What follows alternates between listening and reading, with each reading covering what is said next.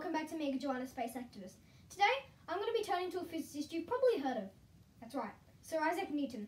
Today I'm going to be talking about his 3 laws of physics. So let's get right into it.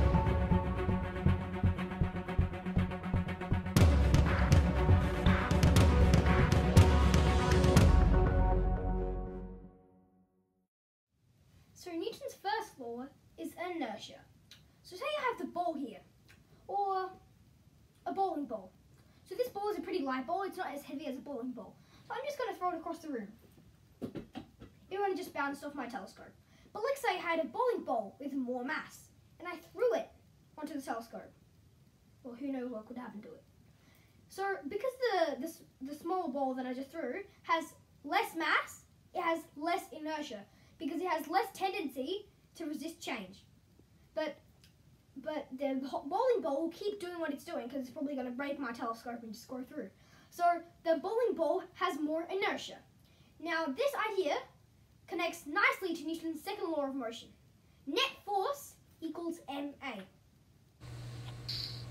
Like say you have a hockey puck sitting on a perfectly frictionless ice rink.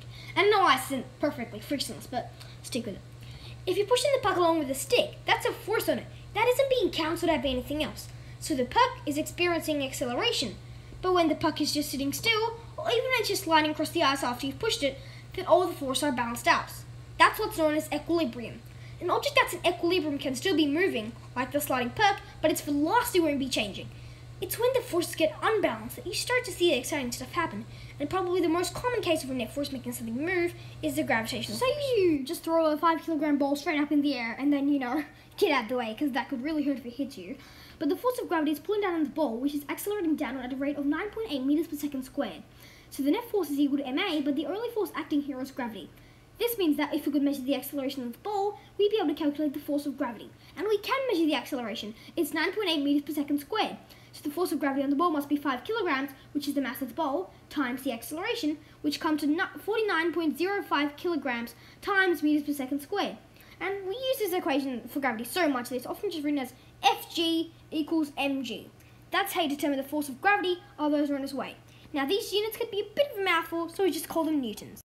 That's right, we measure weight in newtons, not kilograms. Kilograms are a measure of mass. But now we're going to go to Newton's third law of motion. You probably know this as every action has an equal and opposite reaction. So I'm going to exert a force onto this table, and I can feel the force that it's exerting on me back. So every action has an equal and opposite reaction.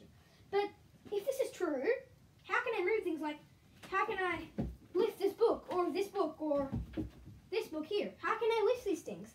But because sometimes there's more going on than just the action and reaction forces.